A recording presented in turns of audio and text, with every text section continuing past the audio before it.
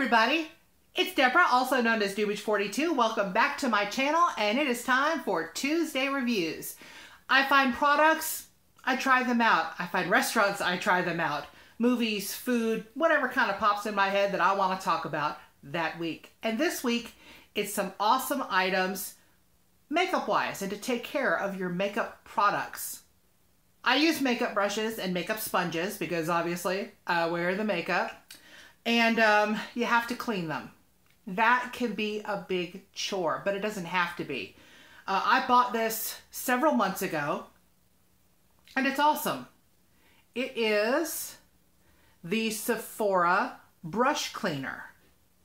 Now, I know you're thinking Sephora, holy crap, it's going to be expensive. Actually, it's not bad. I think it was about $12 or $13.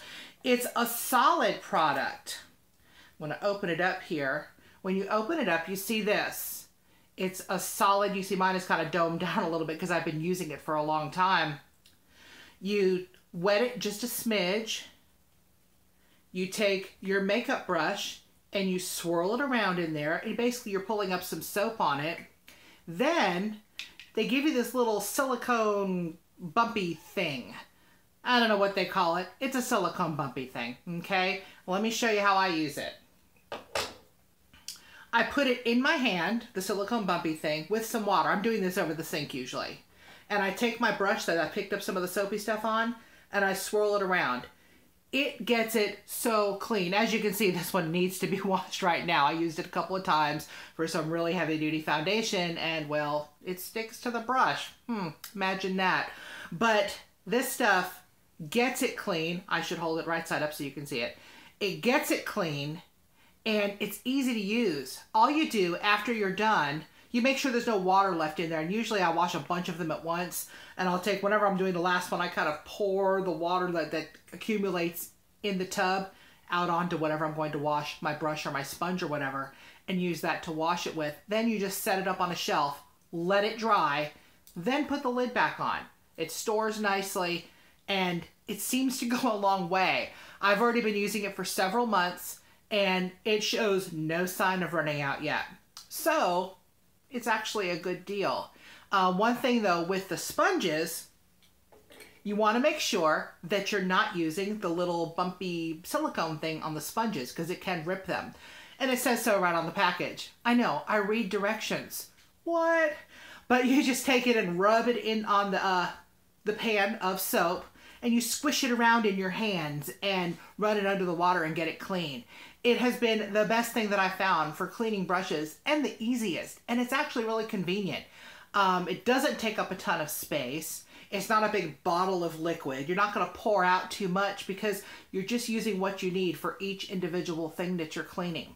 I know, cleaning your makeup brushes and your makeup sponges, not the funnest or more funnest. Oh wow, I English well, don't I? Not the most sexiest thing to do. However, it has to be done.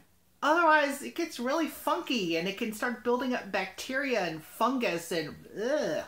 We don't want that on our faces. So get some of this stuff. Check it out. I'll link down below to the product just because I really happen to like it. Yay.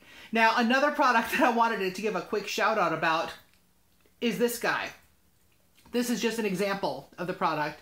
This is the Wet n Wild makeup brush. It's one of them. I have an entire collection of them because, you know, you can go spend $40, $50, $60 on a makeup brush, but why? The Wet n Wild ones I have found have been pretty awesome. Some better than others, just like anything else, but this little sucker was $3. 3. That's one more than 2. Okay. So for less than $5, you got a great one. This one is really good for foundation, I've found. Nice and tightly packed, puts it on nicely, doesn't leave you all streaky. It's awesome, and that's why I like talking about it. Another makeup brush, and this is one I did not purchase, but I won. I won a whole set of them, actually. Oh yes, the oval brushes. Now notice this is a pink one. It's pink plastic. It's not one of the fancy schmancy, I think it's Artis ones. Who cares? This little guy is the most tightly packed brush you've ever seen. I'm smushing on it, and you really can't see it go down. and it's so soft. You kind of just want to pet it, you know, like a soft kitty or something. But these I've found have been really good for foundation as well, and concealer. I use a smaller one for concealer now. Puts it on great. So I kind of go back and forth between the Wet n Wild and these. I don't think these were that expensive. I haven't even looked up the price on them because I won them on an Instagram giveaway, which I'm going to talk about sometime soon. But yeah, super awesome, cheap, really flexible. You see a lot of people doing reviews on the Moda ones that are in Walmart now. They're probably pretty awesome. I mean, free is better because, you know, bargain hunter. But if you get a chance to try some of these out, get some of the cheaper ones and try them and see if you like them. Not everybody likes these. I love the way they feel on my face. I have not found one of these that I can use for eyeshadow. It ain't gonna happen. But for foundation, for concealer, didn't work for my highlighter, didn't work for my blush. But hey, it's all about trying stuff out and seeing what works, right? Got anything you want me to review? Any ideas for what you'd like to see on my channel? Let me know in the comments. I'd love to hear from you. I'd also love it if you hit like and or subscribe or both and, you know, did a little happy dance while you did it. But, you know, that's just me. That's Tuesday Reviews.